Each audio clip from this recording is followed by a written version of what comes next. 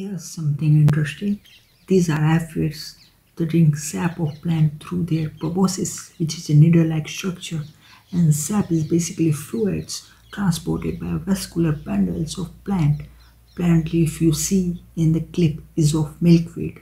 For sucking action, you need to build a negative pressure. Negative pressure simply means pressure less than the surrounding pressure acting on the system, and that requires active energy source.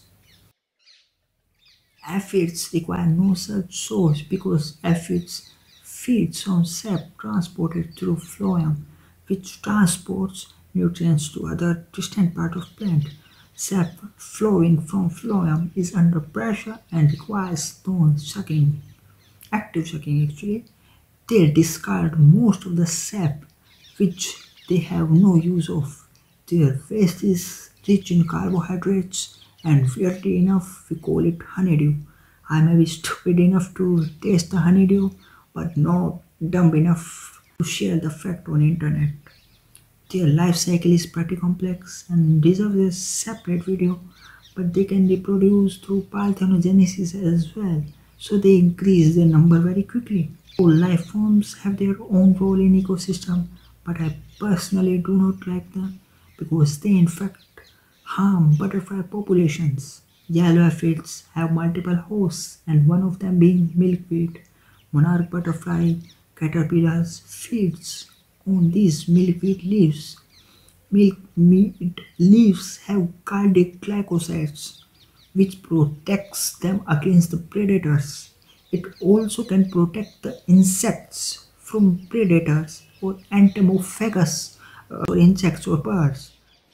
If they can incorporate these cardiac glycosides into their structure, which many butterflies are able to do, like monarch butterfly or common tiger butterfly or plain tiger butterfly.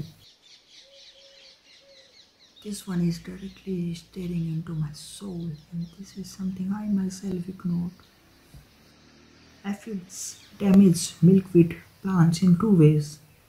First, they damage the leaf by causing abrasion in leaf structure, which allows entry of other parasites and microbes. And secondly, through the honeydew. Ants like honeydew, and in return they protect aphids. But honeydew also attracts growth of sooty mold around the leaf structure, which also damages plant by blocking sunlight. And, and declining milkweed population means less habitat available for monarch butterflies. In India, there are no monarch butterflies, but their Mullerian cousins, common tiger and plain tiger.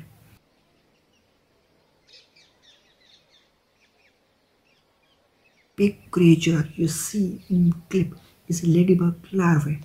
They like to munch on these aphids and are beneficial for farmers. I think it's enough for now. Enjoy watching this ladybug larvae munching on these nasty aphids.